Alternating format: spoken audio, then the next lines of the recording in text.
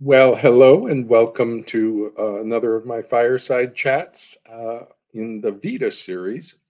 This time I'm going to be looking at the professional Vita of Dr. Robert Simon.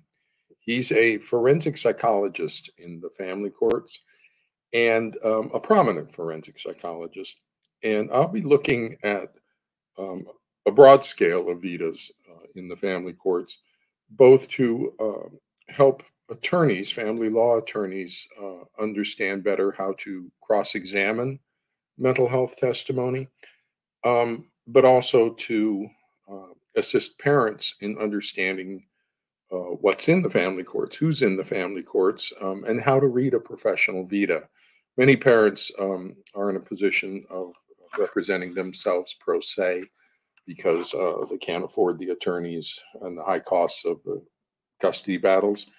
And so the ability to read a professional vita is will be to the advantage of both the parents who are in the family courts, the consumers, as well as family law attorneys in understanding how to cross-examine mental health testimony. So I'll be going through a broad array of vitas of people in the family courts and helping parents and attorneys and everyone in general understand who's in the family courts and how to read a professional vita. Our vitas are like our calling card for a psychologist or for professional. They tell who we are and our backgrounds. So it's a valuable skill to have. And Dr. Simon's Vita is up on his website. I'm sure he uses it to promote his practice because that's what our Vitas are there for, to a certain extent, to demonstrate the quality of our professional services. And so you can go to his website, and it's on Meet Dr. Simon, that particular page of his website. So, beginning with Dr. Simon, he's a prominent forensic psychologist and probably one of the top ones based on his vita and experience here. He's written two books or two editions of the same book with Dr. Stahl, one in 2013 and then the second edition in 2020, uh, entitled Forensic Psychology Consultation in Child Custody Litigation, a Handbook for Work Product Review, Preparation, and Expert Testimony, published by the American Bar Association. And so, in terms of forensic psychologists in the family courts, Dr. Simon would be likely to be one of the top forensic psychologists currently in the family courts. So, starting with Dr. Simon's Vita, he starts off with his licenses held, and he holds three licenses, one in the state of California, a second one in Hawaii, and then a marriage and family therapist license that's currently inactive. Uh, the let's see, so he then moves on to his education and degrees. So he earned his doctorate degree in clinical psychology from California School of Professional Psychology in San Diego in 1986. So he's been in the family courts as a forensic psychologist for about 35 years. Then the second entry is for a master's degree from the same California School of Professional Psychology. And what that is it's one degree, it's the doctorate degree, but CSPP, California School of Professional Psychology, I believe it's now called Alliant University. They give their students a master's degree halfway through, but it's moving towards the doctorate degree. That allows the second year students to then work under the master's degree. So it's like a selling point to the university. I thought about applying to CSPP back when I was looking at um, graduate schools. I chose Pepperdine. This is a CSPP is a professional school, and I just prefer a university-based doctoral program. I thought Pepperdine was a little stronger, and they are very strong. So that's kind of the first two entries are kind of one entry. He got his doctorate degree out of CSPP in San Diego. Prior to that, he got a master's degree in child psychology, and that's something important to recognize. Clinical psychology is the people who are licensed and working with families and doing therapy and diagnosis. Other branches of uh, professional degrees in psychology are not licensed and they're not clinical. So, experimental psychology, or in this case, child psychology, that doesn't qualify you to become licensed typically. It's only a degree in clinical psychology will then allow you to get the internships and postdocs and licenses going forward. And then he graduated with a BA in psychology out of University of California, San Diego. That's a strong university, mid-level UC system. It's not Berkeley or UCLA, but it's not Santa Cruz either. So it's a mid-level strong university. And graduating summa cum laude, he studies well. So one of the things, though, I want to teach parents about reading a Vita is you can actually sort of construct the story of the person's life by tracking their Vita and their education and job. So here we have, it looks like, based on his Vita, that Dr. Simon is based in San Diego, may have a second home out in Hawaii, accounting for a dual license in that respect. But he comes out of San Diego, got his bachelor's degree, and then went to the University of Minnesota Institute of Child Development. And that's a strong, University of Minnesota's got a strong psychology program, and child psychology is strong, but it's not leading towards licensing. So perhaps he was thinking he would get a teaching position in something about children, and so it chose a good university for that. But it appears that after 2 years in getting his master's degree, he actually probably wanted to do more clinical work and actually get involved. Perhaps he got interested in forensic psychology around that point, and then went back to the doctorate degree in clinical psychology so he could become licensed and work in the family courts. But now, in terms of his Vita and his education, I would kind of toss off that second master's degree. That's subsumed under the doctorate degree. They're both from the same university. It's a non-terminal program. It's shooting for the doctorate degree. So basically, he's got a doctorate degree in clinical psychology, a master's degree in child psychology, and then a bachelor's degree in psychology. He moves on then to his work experience, and the top listing from 1987 until now. So we look back for a second to he graduated in 1986. And so he immediately went into private practice, independent private practice of forensic psychology, forensic consulting, child custody evaluations, and all the various aspects of forensic psychology, expert witness testimony, and so forth. One of the features about that private practice is you're not working with other people. So you're not getting any input from colleagues, and you're not working as part of a treatment team or any sort of team approach. It's very isolative. So you're working in your office, people come in to see you. And forensic custody evaluations, you're just doing your custody, you're meeting with people and doing your thing on a custody evaluation. And nobody ever reviews it or giving you feedback on it or anything. They're sealed by the court. So it's a very isolative position. And that's something to recognize. And the other thing is, people who are in independent practice as forensic psychologists, they haven't been hired by anybody. And so that's one of the things you'll also want to look for at a Vita. Who's hired this person at various points in their career. So then he lists some additional positions. So for a year, he was faculty for the Trial Advocacy Institute, the American Bar Association Trial College for Family Law in Boulder, Colorado. That's interesting, in 2014 and 15. So he's located out in San Diego, but he's a faculty for a very specific college associated that's over in the legal section of things. So that's my guess is he was teaching courses on forensic custody evaluation. He wasn't teaching courses in diagnosis and treatment or psychopathology or any research methodology, those sorts of things. So he's very much a forensic evaluator here. Then for a while he was a child custody mediator in San Diego. Now I would look at that as a lower level position than a doctorate degree in clinical psychology.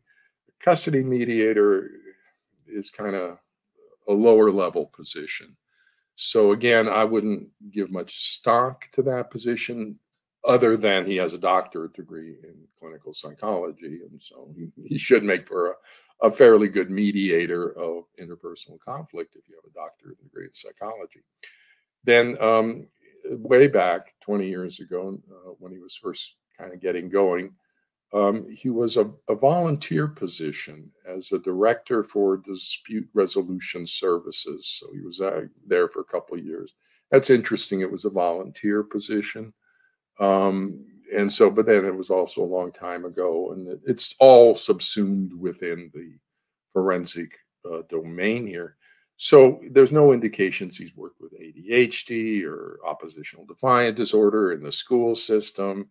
He's been very focused on the family courts based on his work experience up till now. Then we move into his postdoctoral fellowship, which is supervised training. So at this point, it's not really work experience, it's supervised training experience. So the entire, and from 1986 to 87, so this year of postdoctoral supervised training. And to get a doctorate degree in California, you need 1 year of supervised pre-doctoral internship and 1 year of supervised postdoctoral supervised training, and for hours, and then you submit and you can sit for the licensing exam. So here is his year of postdoctoral supervised training. But then that means that this work experience is the entirety of his work experience. He worked as a private practice psychologist, as a forensic psychologist, and that's all he's done for 35 years, with a slight, minor little positions here and there, but nothing of notable substance. The and so his postdoctoral fellowship was at Sharp Mesa Hospital. So he did his postdoc at a hospital, Child Adolescent Treatment Center in San Diego. And you look at what he did, it was a substance abuse recovery and psych testing in a locked inpatient facility. So he's working in a locked inpatient psychiatric facility. It appears to be with substance abusing adolescents, doing maybe some psych testing and group psychotherapy related to that. And that was his year of postdoctoral training. Prior to that, he was a psychology fellow. Now, here it's interesting because he doesn't say postdoctoral fellow. And typically that would be what we call a postdoctoral fellow, year of internship, year of postdoctoral fellowship. But he calls it a postdoctoral fellow from 85 to 86. And he got his doctorate degree in 86. And if we go back and look for a second, his degrees from 83, so he got his master's in 2 years, 83. He should have graduated in 85, but he didn't. And so what likely happened is he finished his pre-doctoral internship down there, 84 to 85, and should have graduated at 85, got his degree. But then he probably didn't have his dissertation finished at that point. And so he finished his dissertation and got his doctorate degree in 1986. But in the interim worked as with this Southwood Psychiatric Residential Treatment Center again. So in substance abuse recovery. And then his pre-doctoral internship was with the Veterans Administration, which is kind of a standard internship. A lot of places, Veterans Administration hires a lot of interns. So that's one of the kind of standard internships that you can get, APA approved or accredited. But that's working with veterans.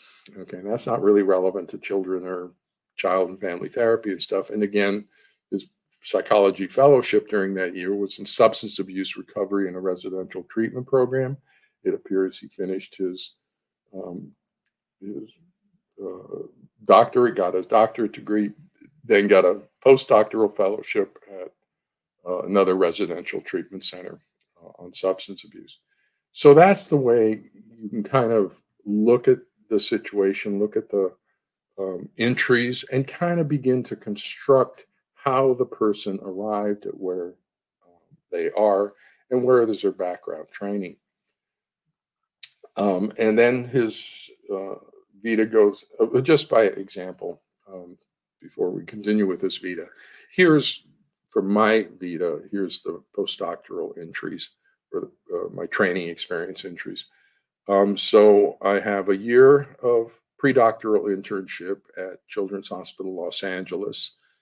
That's a strong internship. That's it's a university affiliated program, which is substantial.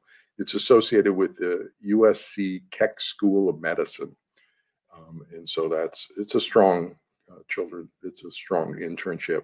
And then I did 2 years of postdoctoral fellowship. Now, if you look at Dr. Simon's postdoctoral, that's a year because you only need a year for license, a year worth of supervised. But you see, I did 2 years at Children's Hospital. And the reason is because Children's Hospital is of such a high quality in their training that they require you commit to 2 years of training. They say, if you're going to come here, we need 2 years to train you. So you're going to have to give us 2 years. If you just want to get your year and get licensed, go somewhere else. If you want to get high quality training, then you're going to commit 2 years to Children's Hospital. And I wanted the high quality training. So that's what I did and focus on ADHD spina bifida. And one of the reasons for I chose Children's Hospital Los Angeles is the focus on early childhood mental health. And so you can kind of see there the difference in training background between that and working at a inpatient facility or residential treatment facility, working with kids in substance abuse. Yes, it's supervised. Yes, you get training, but there's different calibers of training that you can look at. So then he goes on in his Vita, listing his pre-doctoral placements. We call them practicum placements. They're part. It's what you do. It's your very first clinical application while you're still in the doctorate program. So you'll notice that each, well, the first one, the registered psych assistant, in 1983 to 86. So 83 is when he got his master's degree.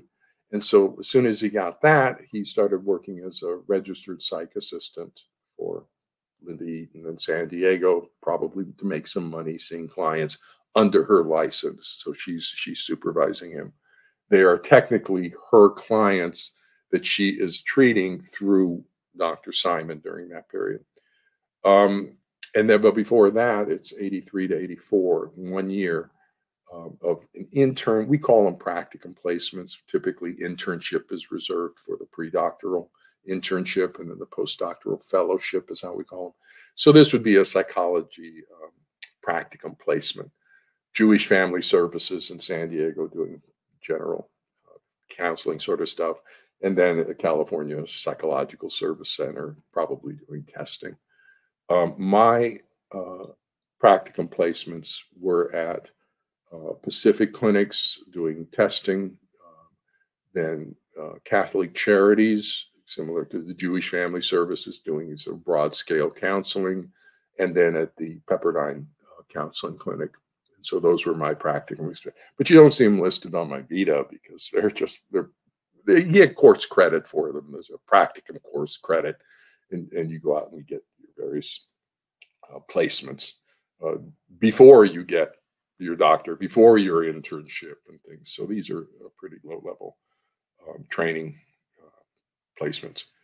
And that's it. Okay, that's the sum total of his professional experience. So as I look at his Vita, I would say we really are looking at basically one position. From 1987, 35 years from the moment he got his doctorate degree, he's been in independent private practice of forensic psychology, a couple unnotable positions a year at some legal college teaching forensic psychology, likely dispute resolution services as a volunteer. So again, in the forensic field, and then the custody mediator, which is like a lower level position than a doctor would be anticipated to fill. And so I would just tend to just discount those and look at the primary position. What he's done for the last 35 years is one position. And notable about that is he hasn't been hired by a lot of people. So he's getting court referrals that are kind of mandated to come in, and he does his child custody evaluation thing. And that's what he's done for 35 years and written two books on how to do custody evaluations. And all the supervised training is not particularly relevant. That's not work experience. I wouldn't look at it that way until you get licensed, until you're working independently. And then we look at what you've done to see where you're experienced. What type of populations have you worked with? So, reviewing his work experience, I'd be worried about competence, standard 2.01, boundaries of competence in four domains. I'd be worried about delusional thought disorders. I don't see any background in the diagnostic assessment or treatment of delusional thought disorders. And that's the pathology we have in the family courts. Typically, that comes out of psychotic domains, schizophrenia. So we'd want to see something, an entry on his Vita somehow having to do with assessing psychotic level patients. Attachment pathology. There's nothing on his Vita that indicates any sort of background, education, or training or experience in attachment pathology. Typically, that comes from early childhood mental health or in the foster care system, something like that. No indication of child abuse or complex trauma experience in his background. He worked substance abuse, but not child abuse and complex trauma. And the pathology in the family courts is clearly within that domain. We got the allied parent and child often making allegations of abusive parenting by the targeted parent. And the differential diagnosis is potential child psychological abuse by the allied parent. So we'd want to see some entry about having experience working with child abuse and complex trauma and family systems. This is a family conflict. We'd want to see some background in working with family systems. Bowen, Minuchin, Haley, Madonis, that genre or that school of professional psychology. So the ethical code that's of concern is boundary 2.01 or standard 2.01, boundaries of competence, that psychologists provide services, teach, and conduct research with populations and that's in areas only within the boundaries of their competence based on their education, training, supervised experience, consultation, study, or professional experience. So that would be the primary concern as I look at his Vita. Where did he acquire his education, training, and experience in those domains of pathology which are relevant in the family courts?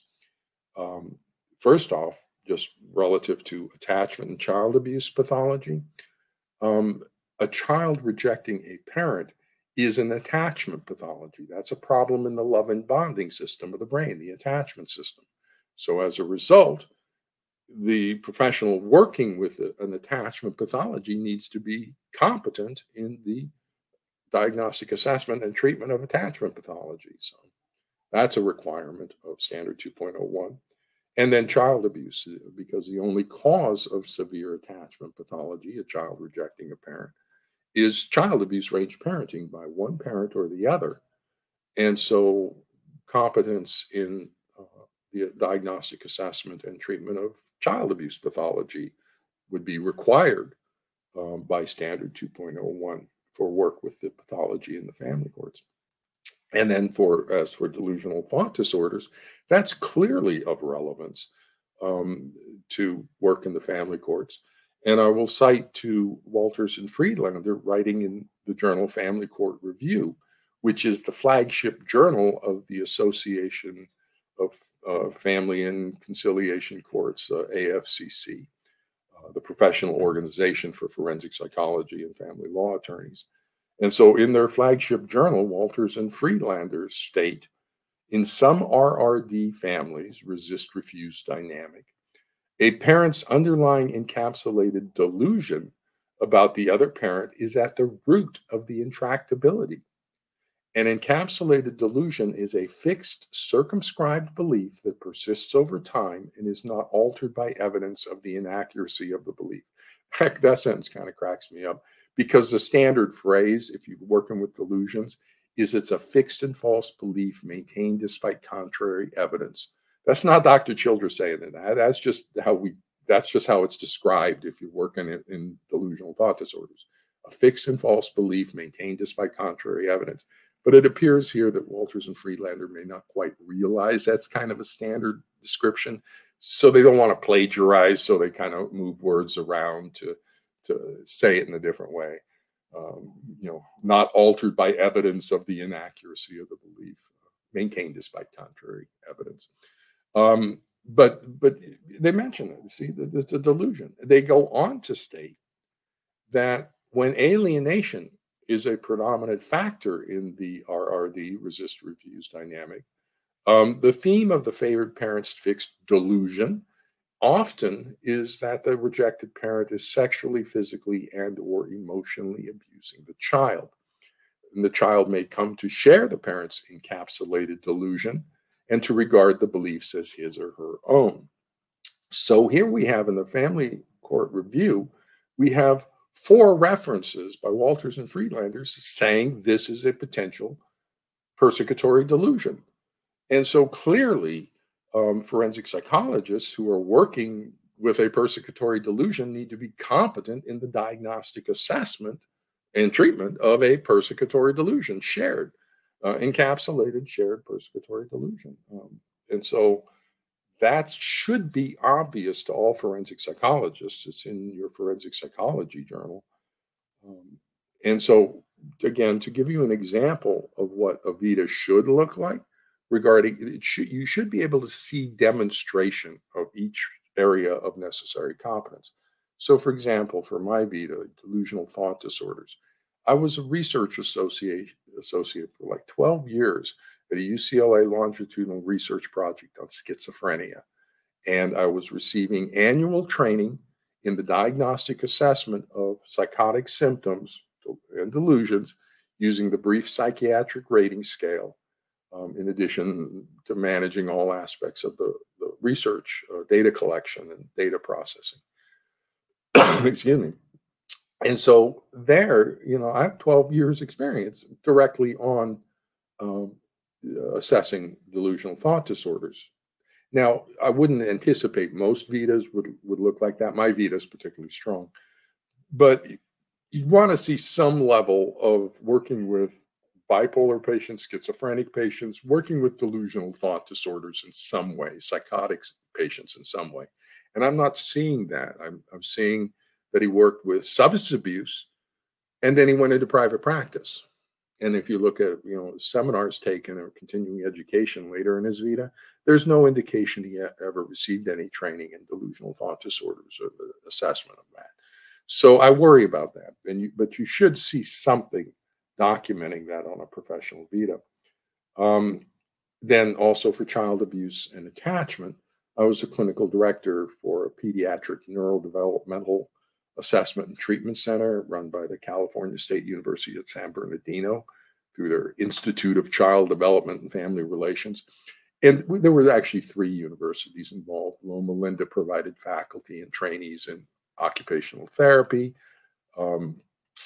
University of Redlands provided faculty and trainees in speech and language. And then Cal State provided the psychology component, faculty and student trainees, as well as the clinical staff.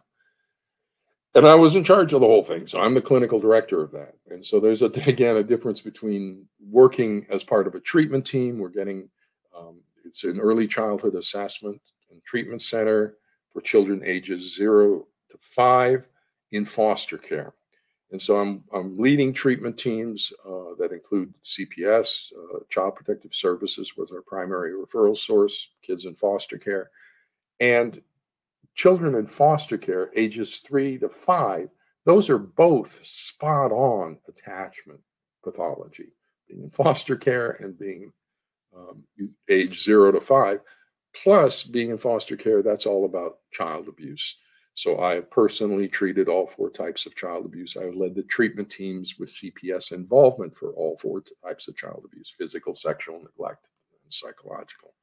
So again, that's you see it documented, the professional competence in this domain based on your experience, education, and training.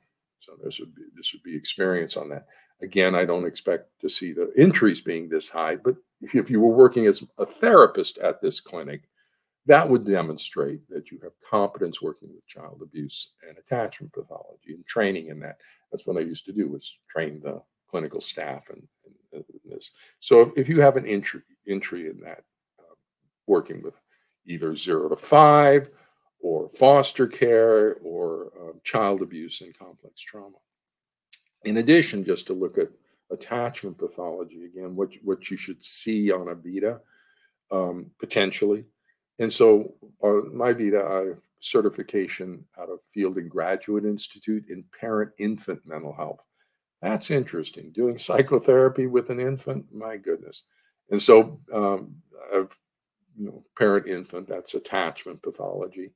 Then I know 2 different diagnostic systems for early childhood: the DC 0 to 3 revised, that is stronger with attachment pathology and diagnosing that, and then the DMIC diagnostic manual for infancy and early childhood, which is stronger at diagnosing autism spectrum pathology. And so these are different diagnoses. You have the DSM-5, but these are more appropriate for early childhood. DSM-5 is not good for that. And then I know 2 early childhood treatments for attachment treatments: Watch, Wait, and Wonder, which is for the infant age range, and then Circle of Security, which is for preschooler age range. So there's your attack. That's what a Vita should look like in terms of support for knowing attachment pathology, complex trauma, and child abuse. It maybe not at this level, but we should see some indication of background in attachment pathology. So relative to cross-examining mental health testimony, what the series of questions I would recommend for attorneys, and this Dr. Simon's Vita is going to be one of the top Vitas in forensic psychology, and you can see where it's just kind of thin. He's only been a private practice psychologist with no evidence of any attachment or delusional thought disorders or family systems or complex trauma and child abuse. There's no evidence of any work experience relative to those. So the typical question I recommend attorneys ask in this domain is to ask the forensic psychologist, is the APA ethics code mandatory or optional? It's mandatory. It's required. Read standard 2.01 boundaries of competence, what we just went over, based on education, training, and experience. Do you agree with standard 2.01 of the APA ethics code? Yes. Do you abide by standard 2.01 of the APA ethics code? This is going to be an interesting question for them, because kind of no, they're not competent in multiple domains of psychology. That's the concern. And so, but they'll say yes, because they're not going to admit that they don't abide by the APA ethics code. So then ask them, why is standard 2.01 important? Ask them to explain that. What bad things would happen if standard 2.01 was violated? Why is it mandatory? And essentially, it's because if you're not competent, you're going to misdiagnose the pathology, and then you're going to wind up mistreating the pathology. You're going to treat cancer with insulin because you're not competent in the diagnosis of the cancer. And so get them to explain that for you. Why is it mandatory? What's the importance of Standard 2.01? And what bad things happen if you violate it? And so I would kind of set them up with those questions. And then follow up with the more specific questions, which are: show us on your Vita where you acquired your professional training and experience in the diagnostic assessment of delusional thought disorders. So show us on your Vita where you got that training, and have them explain it. That should be an interesting question for posed to Dr. Simon. Then same thing with attachment. Show us on your Vita where you acquired your professional training and experience in the diagnostic assessment and treatment of attachment pathology. Another interesting question for Dr. Simon. And then finally, show us on your Vita where you acquired your training and experience in the diagnostic assessment and treatment of child abuse and complex trauma. And you can do personality disorders, family systems, but I would typically stop at those three, because any one of them, they are practicing beyond the boundaries of their competence, and typically the forensic psychologists will have none of them. I'm not seeing that on Dr. Simon's Vita, and he's the best in forensic psychologist has. Forensic psychology has. So he's one of their best, and I'm not seeing where on his Vita where these criteria have been met. But he can answer for himself where he developed his competence in these things. Interestingly, though, that's the whole sum of his professional experience. He then goes on to a little section talking about experience and skills, which seems a little redundant. He just told us his experience and his skills are in forensic psychology. But he goes on to say he's a forensic psychologist, and he's been licensed for over 30 years. He's been doing forensic psychology and lists all the forensic psychology stuff he does. That looks to me as though it's very thin. He does forensic custody evaluations, and that's pretty much it. And he confirms that in his final statement here, which is practice limited to forensic psychology consulting in family law related matters, which means he's basically saying, I'm not competent in anything else other than custody evaluations. I'm not competent in attachment pathology. I'm not competent in delusional thought disorders. I'm not competent in family systems. I'm not competent in child abuse and trauma, which is what the pathology is in the family courts. So I got concerns just based on him kind of acknowledging he's not competent in a number of stuff. He's been in private practice. He hasn't worked with any other pathology that I can see. And if you look at his, continuing education credits, they're all in forensic psychology. He's not going out and getting anything else. So I have concerns relative to Standard 2.01. And then he goes on to the rest of his Vita, and he has professional affiliations, 12 organizations. He joins a lot of things. That's all it kind of means. It's not really relevant or of value. You can join stuff. It doesn't mean anything. If you look at my Vita, I have two. I have American Psychological Association. I just keep that just because, people like to see that on my Vita, a member of the APA. But it doesn't do me any good. I had a postdoc once. He graduated, got his license, and he didn't join the APA. I said, you didn't join the APA? Because I always joined it because we were doing a lot of presentations at various places, and that's why you join, so you can, present to the national conventions and stuff. So it's useful for early career psychologists doing that. And he said, I said, you didn't join the APA? He says, no, I don't see that they do have any benefit for me. And it struck me. I went, wow, wait a minute. You're right. They really don't have any benefit other than if you're presenting at the national conventions or you want to get a discount on your auto insurance or something. But really, as a clinical psychologist, it's about being licensed.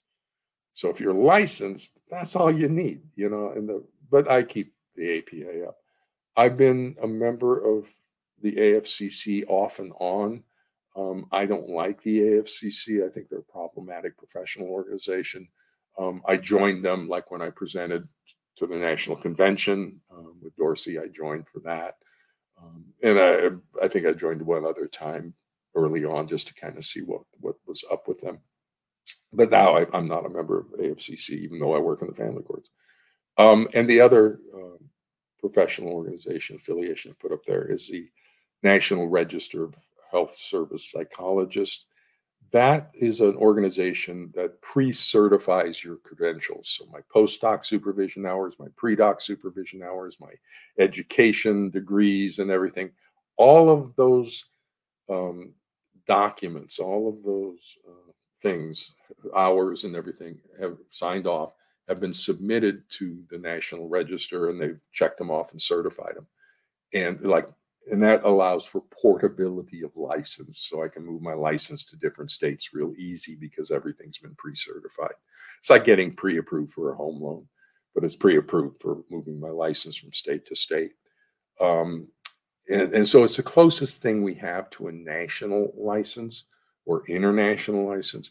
And so I have that as my due diligence. I'm trying to, respect jurisdictions, and I have I'm certified. My credentials are certified, so that's the National Register. So I have two listed. He's got 12 organizations, so he's kind of a joiner. Then recent publications, he has 2 pages.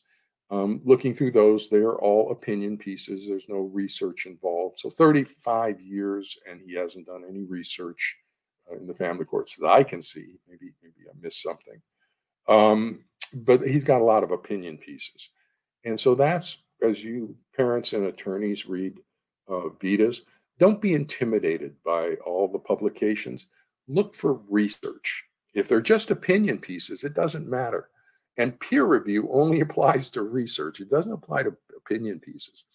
If I have an opinion that the parents in the family courts are Martians, and I submit my article accusing the parents or hypothesizing that the parents in the family courts are Martians to the Journal of Ancient Aliens, and the ancient alien experts peer review my article and say, hey, that's possible, and publish it. I now have a peer reviewed article published in the Journal of Ancient Aliens that the families in the family courts are Martians. Is it true? No. So it doesn't really matter. You just got like-minded people who peer reviewed it and said, yeah, you agree with me. And so it's not true. But peer review has to do with its research. It's looking at the research methodology and whether that supports the conclusions made. Opinion pieces is irrelevant. So he's written, 2 pages of opinions on recent publications. He's probably got more after that. So he's got a lot of opinions. That doesn't necessarily mean they're true opinions. And then presentations and lectures, 18 pages, same thing. He's got a lot of opinions. It doesn't mean they're true opinions. And interestingly, he's got the July 2014, where he's got, in July 2014, he did a presentation on direct and cross-examination of mental health experts in custody litigation, which is kind of what I'm doing with this Vitae series. I'm kind of talking to family law attorneys about direct and cross-examination of mental health experts in custody litigation. So I'm kind of doing what he did back then as well. And then the other interesting piece is he has 8 pages of continuing education trainings attended. And if you look at them, they're all forensic custody evaluations. A lot of them are, national conventions of the AFCC or various things. And that's a little overboard, but it's all in forensic psychology. And 8 pages of that. But here again, June 2017 in Boston, that's where Dorsey and I went to present. So that entry, Dorsey Pruder and Dr. Childress presenting at the AFCC and that whole thing was that convention. He was there. likely didn't attend my seminar because that's where he would have learned about boundaries of competence and all these things. And I have slides up on my website for that. Um, so that's just kind of an interesting little overlap there. So again, going back to my Vita. Now I'm a PsyD, a doctorate in psychology, not a PhD, not a philosophy doctor. And the difference is PsyDs sacrifice the coursework in research to get additional coursework in diagnosis and treatment. So we're stronger on the practical application side. So when you look at a PsyD Vita, you should see a lot of good work experience. That's where we'll be strong, is work experience. And if you look at my Vita, that's where I'm strong. You should not see any research because we don't work in universities. That's the PhDs. They get the research training and get pulled into university kind of researchers and also psychotherapy. But I do have published articles, but also opinion pieces on the internet and stuff, but also actual research things. And so when you're looking at publications, don't worry about opinion pieces. Look for the research. And one of the ways you'll recognize research is when you see like a huge number of authors. Holy cow, 15 authors or whatever on something. That's a research study. And so I'm fourth author on that. And the reason I'm fourth author is because I'm the one who ran the project.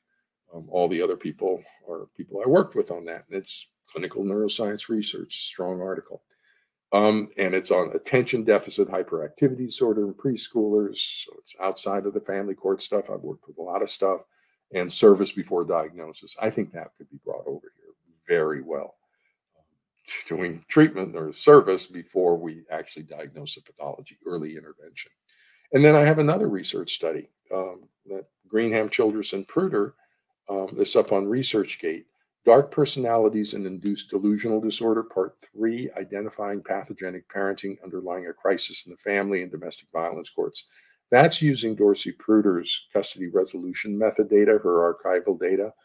And we took a look at that relative to the 12 associated clinical signs I proposed, and found that they are present and substantially present, which goes to support that the model that developed those hypotheses for the 12 associated clinical signs is accurate. I made a prediction. The prediction was found in the data.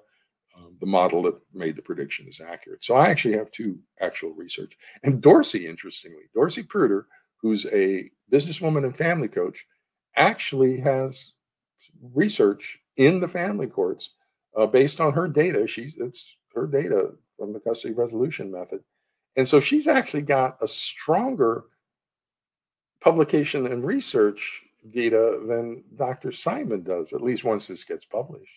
She'll have a stronger Vita than he does because he doesn't have any research. It's all opinion pieces. I find that interesting.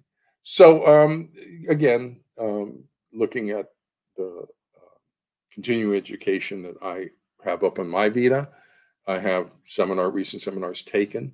So I have the Advanced Master Program on the Treatment of Trauma from the National Institute for the Clinical Application of Behavioral Medicine, 12 hours on that. Complex trauma, Bessel van der Kolk, How the Body Keeps Score, intensive training in trauma treatment, dialectic behavior therapy, intensive training. And so I'm getting training in the type of pathology that we have in the family courts. Now, on my Vita, I'm clinical director for a children's assessment treatment center for kids in foster care. I know trauma and complex trauma, but I'm still taking additional seminars in that, partly as a role model, partly to say people need to do this.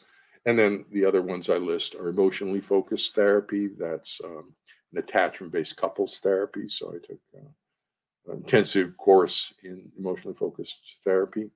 And then the Bowen Center, a 3-day seminar in the emotional cutoff, the 56th annual symposium on family theory and family psychotherapy. Dr. Pilmer was there out of Cornell, and he spoke about his research on family rifts and how to mend them, findings from the Cornell Estrangement and Reconciliation Project that did out John Hopkins. So That's like directly relevant. Family estrangement and reconciliation project. So again, he's doing research on this and out of Cornell and through family systems work. And so that's the type of thing you'll want to see. And if you look at Simon's Vita, by contrast, you'll see a lot of forensic continuing education. So again, he's very focused. So when he says he's limited to forensic custody evaluations, that appears to be quite true. So basically, I can boil down when I look at Dr. Simon's Vita, this is what it is. He got 33 pages of Vita, but when I look at it, this is all that's like really of substance that I can see. So he got a doctorate degree in clinical psychology, has a master's degree and a bachelor's degree, but those are kind of subsumed up under the doctorate degree. And then he's worked as a private practice psychologist doing custody evaluations for 35 years. And that's kind of it. And I'm not seeing any experience anywhere else with any other aspect of the pathology. So let's take a look at what forensic custody evaluations are. So this was an independent review from the New York Blue Ribbon Commission on Forensic Custody Evaluations. So if he's been doing it for 30 years, 35 years, let's take a look at what an independent review says he's been doing. So from the New York Blue Ribbon Commission on Forensic Custody Evaluations, ultimately, the commission members agree that some New York judges order forensic evaluations too frequently and often place undue reliance on them. Judges order forensic evaluations to provide relevant information regarding the best interests of children, and some go far beyond an assessment of whether either party has a mental health condition that has affected their parental behavior. In their analysis, evaluators may rely on principles and methodologies of dubious validity. In some custody cases, because of a lack of evidence or the inability of parties to pay for expensive challenges of an evaluation, defective reports can thus escape meaningful scrutiny and are often accepted by the court with potentially disastrous consequences for parents and children. Oh my, this is what he's been doing for 35 years. You know, potentially disastrous consequences, what he teaches other people to do. By an 11-9 margin, a majority of commission members favor elimination of forensic custody evaluations entirely. So Dr.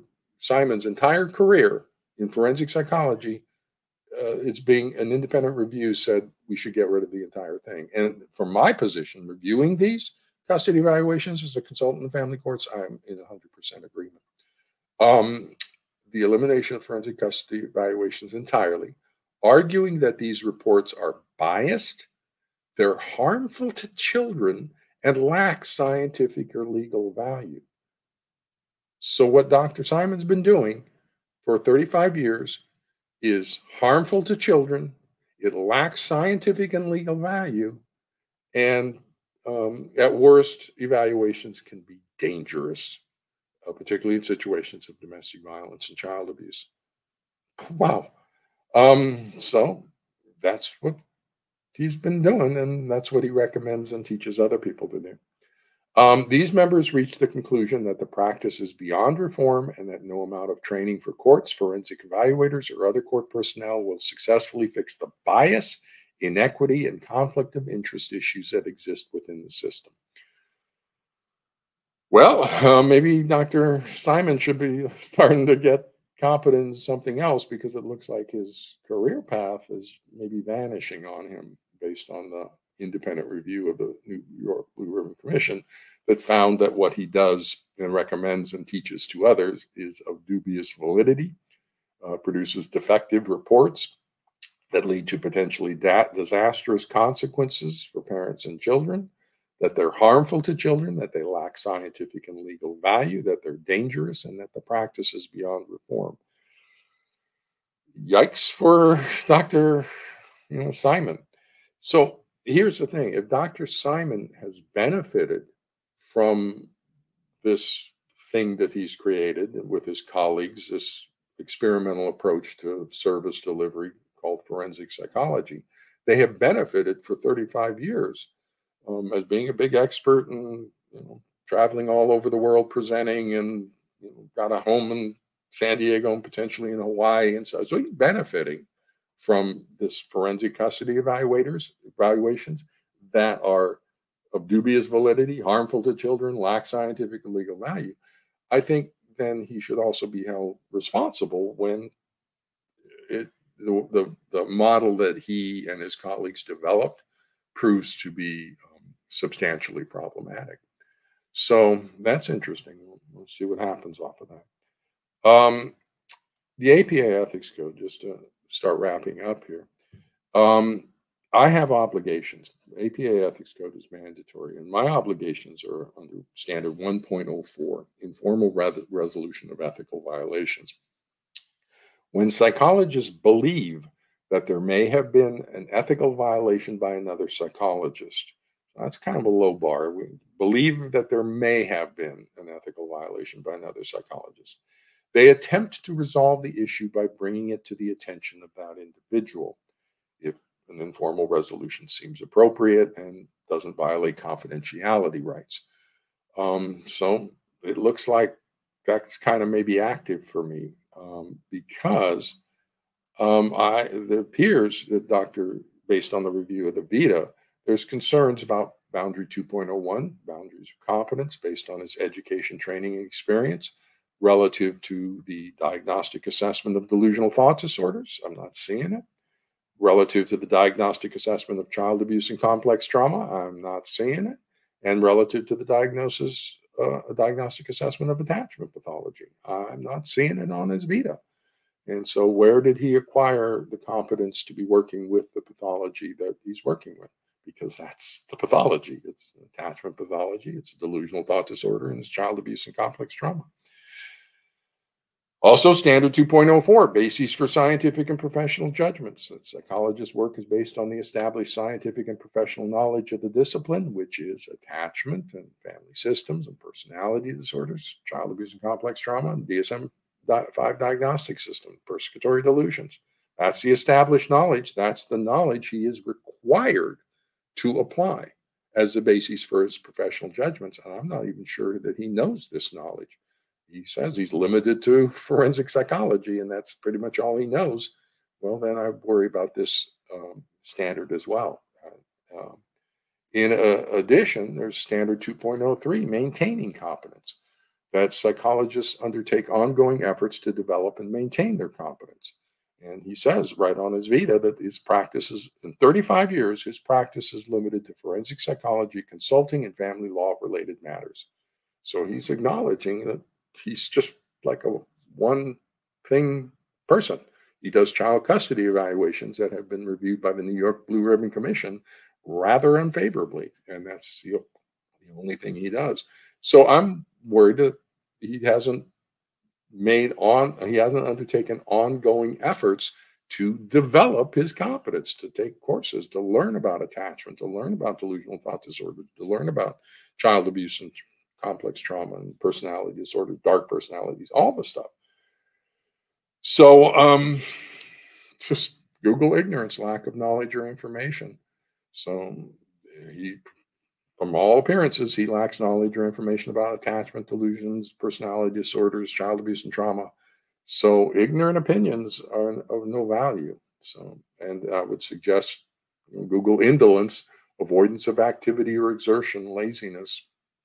Why hasn't he acquired this knowledge? He just stayed in his one lane of the thing that makes him feel comfortable, which is forensic custody evaluations.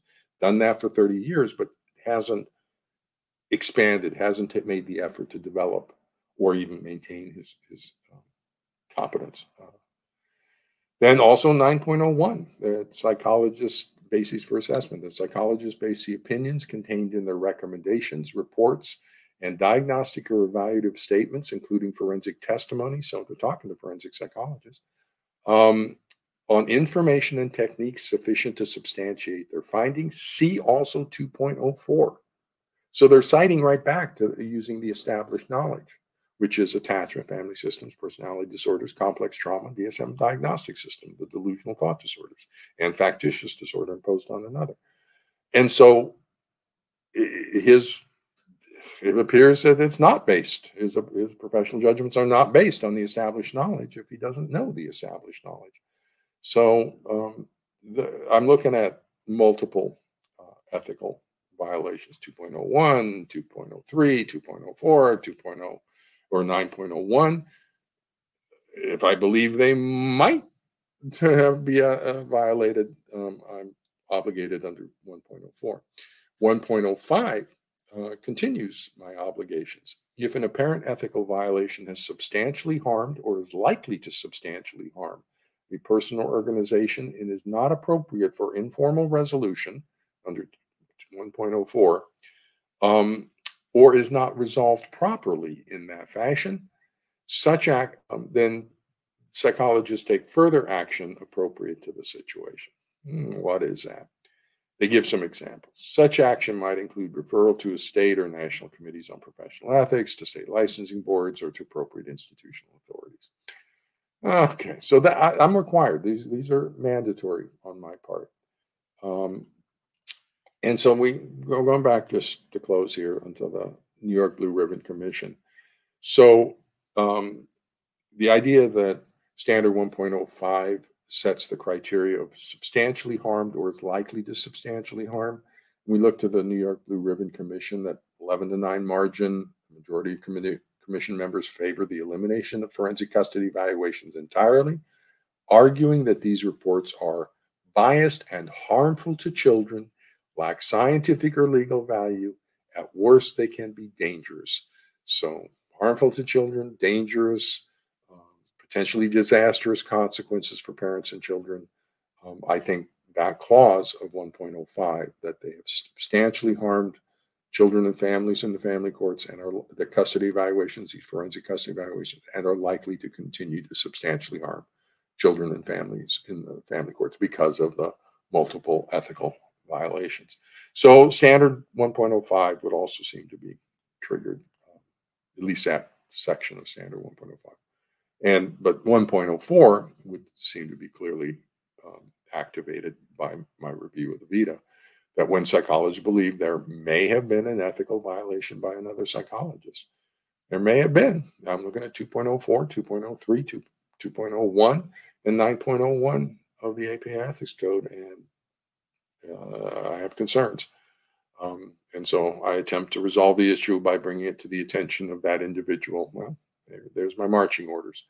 If that appears appropriate and doesn't violate any confidentiality issues involved. So I have concerns for 2.01, 2.03, 2.04, and 9.01 based on my review of Dr. Simon's Vitae.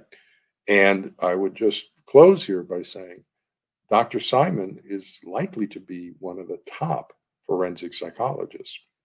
So, I mean, he's written a couple of books that have been published by the American Bar Association on how to do these forensic evaluations that the Blue Ribbon Commission has so harshly critiqued.